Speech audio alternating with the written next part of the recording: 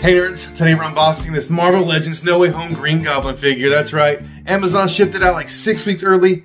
I'm excited to get this figure. I feel like I've been waiting almost 20 years for this Green Goblin figure. Let's get this guy out of this box. Alright, let's go. Let's get him out of here. No waiting around. Oh, oops, ripped the box. Oopsies. And get rid of that. Check this out here. Nice little packaging. Opens up and there he is. All beautiful inside. Take out the plastic insert. Look at that. So easy. None of those paper bags and crap. Alright, let's get this out of here. Let's start off with checking out his glider. Look at the detail on this. Pretty nice. I'm loving the purple and the texture. I think this should be like a shinier silver kind of color. It's more of a gray. Pretty neat though. The wings open and close like this. They kind of lock in place as well. I don't know if you can tell. Look underneath here. These are all soft. Let's see here. There's green in here. Let's see if you guys can see it. It's like a bright green. See right there? The same green that's right there. And then also nice little green accents. Pretty cool little glider. Seems very sturdy, not flimsy at all. The glider also comes with a stand. So let's get this out here and show you guys how this connects. Little hole in the bottom right there. Should just go in. Let's see. It's a little bit of paint. Oh, there we go. Nice. Very snug fit. Very secure. I do like that with the stand. If you put it this way and put it all the way up, you could set it on a shelf, kind of on display, where you can actually see the glider as well. The glider also comes with these foot harnesses. Let's get them out of here. Plastic is not being very friendly with us. We got these out, and they should clip onto right here. You see that spot right there? Let's see. Slide this in. I wonder if there's a right and left. I think they're just the same, right? Let's see. Are they the same? Yeah, basically just the same. I don't think there's a right and left.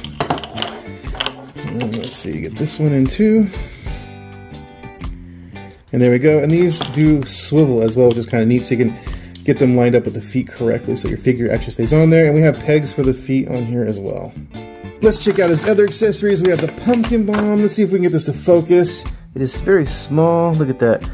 Interesting little details on there. Just a little green. Very small. I could imagine this being lost very easily, so keep track of it. Let's check out the mask next. Oh, here we go. Look at the detail on that. Nice and shiny. Those yellow eyes. Really nice looking mask. Alright, let's get Gobby out of the packaging now. Oh, there we go. Finally, he's free from his plastic hell. Check out the head sculpt right there. He's got his goggles on and his hoodie on to start off with. Look at the smile though. So nice. The gap in the teeth. All of it's awesome. Oh, look, just look at this. Look at it. I don't even know what to say. It's just so cool. So you got the little bag right there. Could have put some more detail on this for like a, I don't know, for a deluxe figure like it's supposed to be. A little more detail on the belt would have been kind of cool. But the rest of them looking really good. I'm liking the way it looks. These right here are very soft and bendy. Like you can see how they're kind of already getting bent out of shape.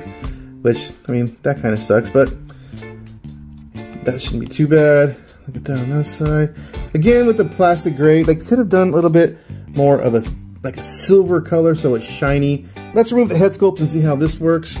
Alright, so we have the barbell joint, which is honestly some of the worst joints on the necks that they make. But anyways, let's get the head out of the hoodie so you can take a better look at it if it's going to come out. Come on. Okay, so here's the head sculpt. Check this out. The glasses actually wrap all the way around his down. That's pretty neat. I thought they were just going to kind of like go over his ears or some weird way to stay on, but that's actually way better. Let's see if we can just get it off real quick. Okay, that was easy. And check out the head sculpt right here. Nice goblin head sculpt. That looks really awesome. Look at that, the detail in the hair, all of it. That's such a good head sculpt. Let's pop the goblin mask on the torso and see how that looks. Ooh, that looks really nice. Look at that. Whew. That is awesome. The only issue we're having here is that the neck is not green as well. But I think we can live with that for the meantime. That head sculpt there, goblin head sculpt, man. Whew, so nice. That looks awesome. Let's check out Green Goblin's articulation now, starting with the feet. They point down that far. They point up that far. We have an ankle rocker in there. We have double jointed knees. Check that out. Nice bend right there. We have the thigh cut. Rotates very nicely. We have the hip that kicks forward that far and out that far. And then we do actually have drop down hips on this, guys. Check it out. Comes down, see that? And then gets a little bit more articulation out of it. Look at that. That's perfect. Loving that they did that.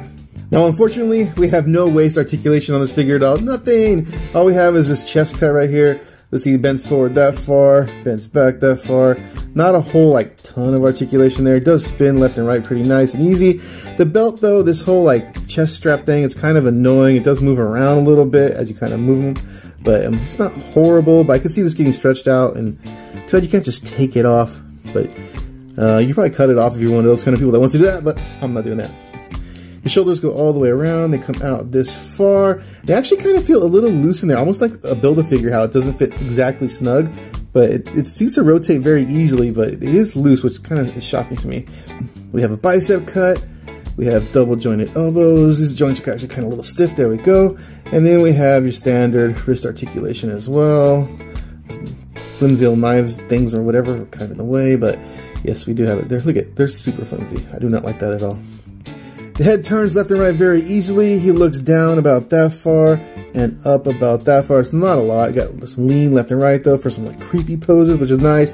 And again, this is the barbell joint, and these ones just very, very bad for articulation, at least the way Marvel Legends does it. So there you go, nerds. That's the Marvel Legends No Way Home Green Goblin figure. Let me know what you think in the comments.